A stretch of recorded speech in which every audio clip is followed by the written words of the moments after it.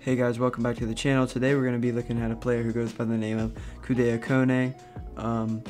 Koné is an Ivorian-born French international playing for the French U18s and U19s 12 times collectively. He is currently playing for Borussia Mönchengladbach in Germany.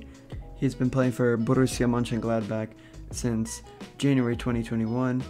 This season has really been his breakout year at the club. He has played 23 games in the Bundesliga and started 22 of them.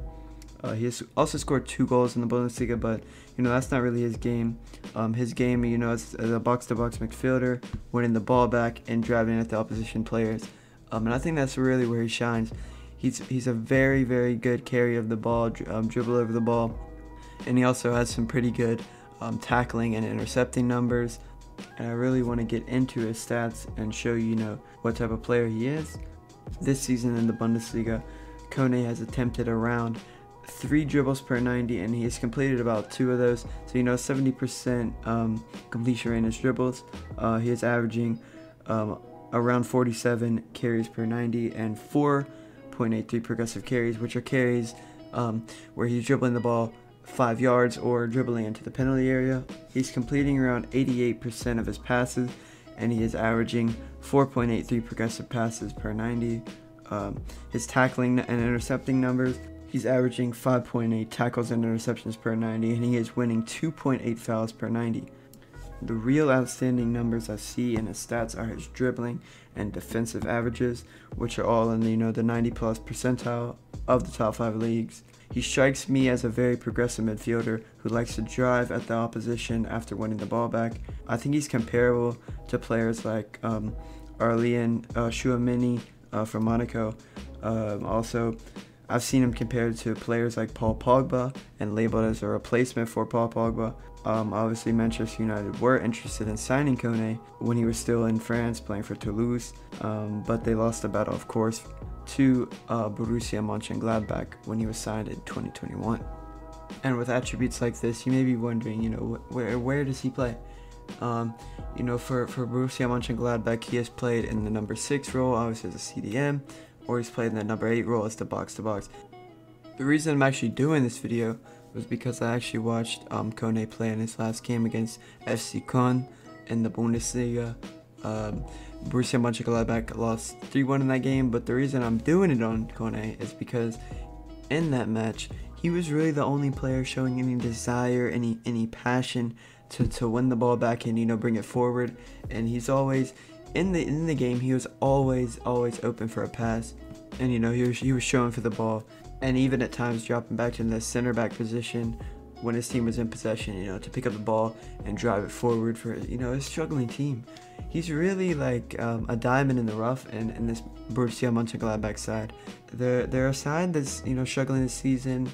They're in about mid-table, and it's really disappointing to see from a team like Borussia Mönchengladbach, who were in the Champions League and the Europa League in previous years, and bringing in a new coach like Adi Hütter from Eintracht Frankfurt. You would think they would be up in the top 6 even, and it's really disappointing to see from them.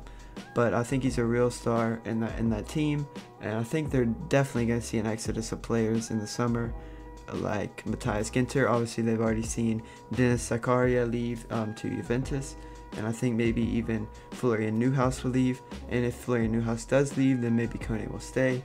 You don't really know in this point. I think he could benefit from staying or leaving. I can see him maybe going to, say, West Ham. Declan Rice leaves or something like that. Man, you even obviously they were interested in it before. I could really see anything happening for this guy. I think the sky's the limit for Koné, and I truly think if any team in the Premier League, in the Europa League, and any European competition should be looking at Koné if they're looking for box-to-box midfielder that can carry the ball, that can win the ball back. If your club is looking for one of those players, I think they should definitely be looking at Koné. Obviously not the top European sides, but those the level under the top and maybe the level under, like for example West Ham, Lyon, just teams like that, that are in the some of the better Europa League teams and the mid-tier Champions League teams should definitely be looking at Koné. The price you would be looking to pay for him would, be around 20-25 million. I would think he's valued at around 16 million on Transfermarkt. I would think they would let him go for about 25 million, possibly even 30 million, but I think 30 million is the max. They bought him for around 10-12 million from Toulouse in 2021, so I don't think they'll be looking to sell. But if a suitor was to come in with an offer of 20-30 million, I think they would accept it, and I think it would be a great move for Koné to maybe move up a little bit and into a team that actually is playing in a European competition, unlike Borussia Mönchengladbach. I think Borussia Mönchengladbach are a great side, and hopefully will perform to higher heights next season. And if he does stay, hopefully he'll be one of the star players in that team, and I think he definitely will be. But let me know what you think is next for Koné. Will he leave? Is he gonna stay at Borussia Mönchengladbach? Let me know, and also let me know, who do you want me to do next? Who do you want me to make a video on? Or do you guys want to see maybe some Football Manager content? I'm a big fan of that game, and I do play. I'm currently doing a save with FC Con. So just let me know what you guys want to see on the channel. If you want to see more of these type of videos, more of Football Manager, make sure to let me know in the comments what you want me to do next. And yeah, I'll see you guys next time.